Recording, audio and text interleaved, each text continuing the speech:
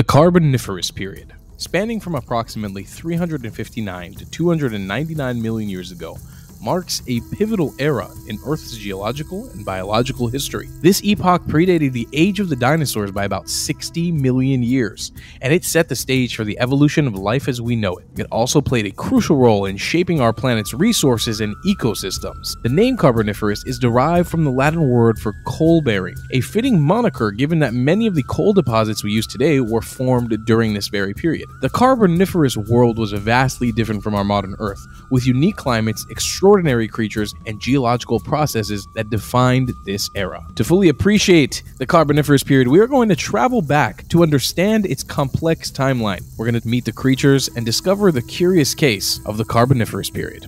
Imagine if you had a home on the internet for all things dinosaur and prehistoric. A universe where you can live and learn all you want about the ancient creatures that occupy your mind.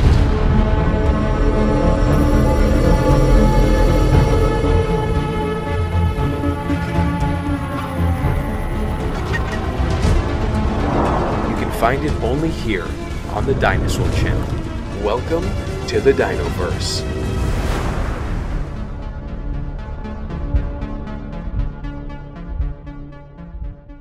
Let's begin by learning about the fauna, the animal life of the Carboniferous period. But before we do that, I want to remind you guys that you can subscribe, turn on those notifications, and become a member on this channel to support us. It goes a long way to supporting us. We cannot create these videos without your financial support. We have a PayPal link in the description below, and becoming a member really goes a long way to helping us out. The Carboniferous period is also famous for its giant insects and other arthropods.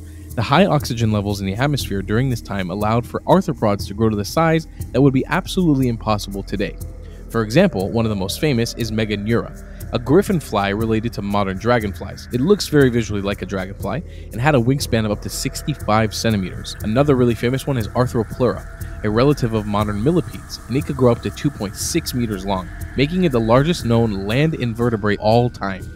A giant centipede millipede.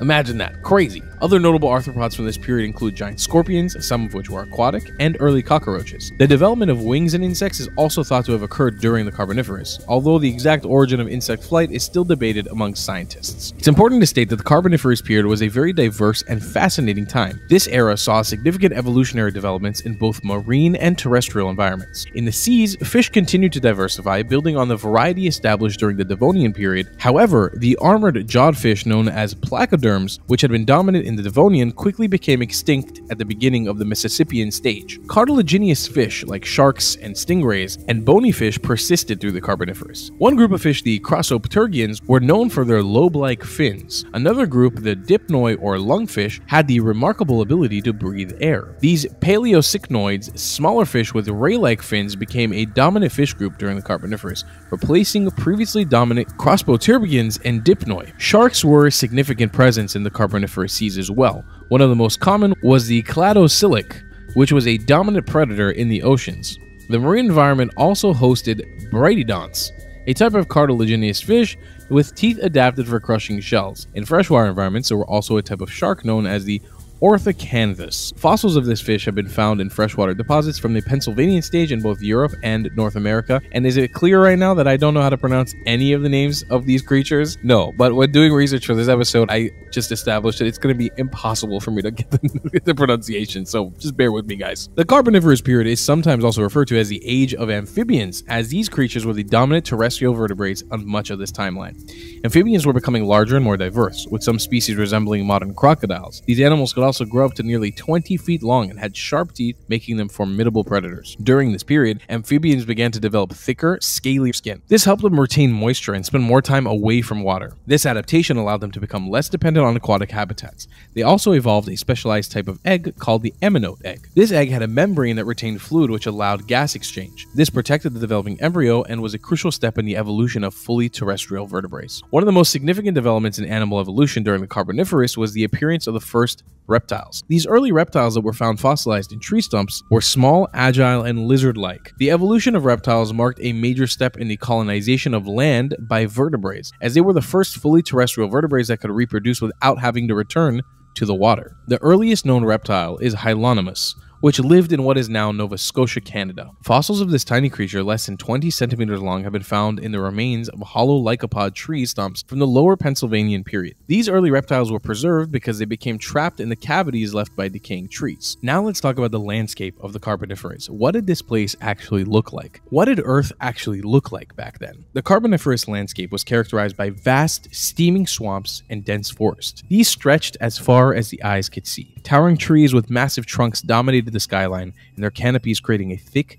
green tapestry overhead. The air was very heavy with moisture, very humid and rich in oxygen, making the atmosphere substantially different from what we experience today. The layout of the land and sea during this period was relatively uniform. Continents were largely centered around the equator, with few significant ocean, bays, or inlets. The interior of these landmasses experienced considerable erosion through the Carboniferous, while shallow seas covered the continental shelves along their edges. These outer regions of the Carboniferous continents would eventually become what we now call continental interiors. Further out to sea, deeper troughs known as geosynclines existed. These areas would over millions of years transform into the mountain ranges we know today through complex sedimentary and tectonic processes. The transformation of these geosynclines into mountain ranges is a testament to the dynamic nature of Earth's geology and the profound changes that can occur over millions of years. As for the plant life of the Carboniferous, it was a lush world out there.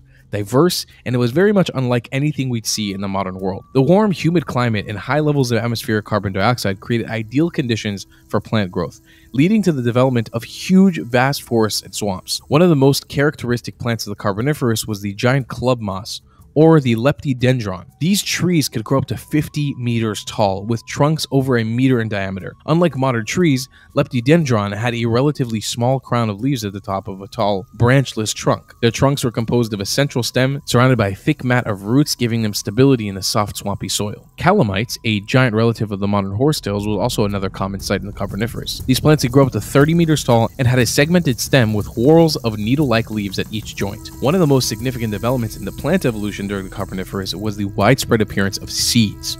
This adaptation allowed plants to reproduce in drier environments, paving the way for colonization of more diverse terrestrial habitats. The incredible abundance of diversity of plants during the Carboniferous period led to the formation of vast coal deposits. As plants died and fell into swampy waters, they were quickly buried by the sediment. Over millions of years, these layers of plant material were compressed and transformed into coal seams. These are the very coal seams that have fueled human industry for centuries. The Carboniferous period left a lasting legacy that continues to influence our world today. The vast coal deposits formed during this time have been a crucial energy source for human civilization, powering us through the Industrial Revolution and continuing to be a significant, controversial part of the energy mix today. The evolutionary developments that occurred during the Carboniferous set the stage for dominance of reptiles in the subsequent Permian and then Mesozoic eras. The first amniotes that appeared in the Carboniferous were the ancestors of all reptiles, birds, and mammals. The Carboniferous also provides valuable insights into past climate change. The dramatic shift from the greenhouse conditions of the early Carboniferous to the icehouse conditions of the late Carboniferous and early Permian offers lessons about the long-term effects of changes in atmospheric composition. It is absolutely wild to imagine what a diverse and crazy different time in Earth's history that had giant arthropods, that had giant spiders, giant scorpions, giant millipedes, and giant dragonflies muddling about in swamps that still affects us till this very day. I mean, we are directly impacted by the lives of those millions of creatures that existed back then till this very day, powering our energy sources, our cars, our houses. It's really crazy to imagine. It's one of the most amazing things about paleontology and why I love these topics so much is that just reading and doing the research for videos like this, you get such an appreciation for the many reincarnations of Earth's history between the Permian to the Devonian to the Mesozoic to the Carboniferous that have taken place here, the many stories that existed here before ours. We just make up a very, very small piece of the puzzle when there were millions and billions of creatures that existed on this planet before us, and they affect our lives till this very day. If you love our channel and you love these kinds of videos, please make sure you subscribe and turn on that notification button. Give us a dinosaur-sized thumbs up and comment down below a video you'd like to see us cover again in the future. If you do want to financially support us, you can with a PayPal link down below in the description or by becoming a member so we can continue to make amazing videos just like this for you guys. Thank you so much, and we'll see you in the next one. Goodbye.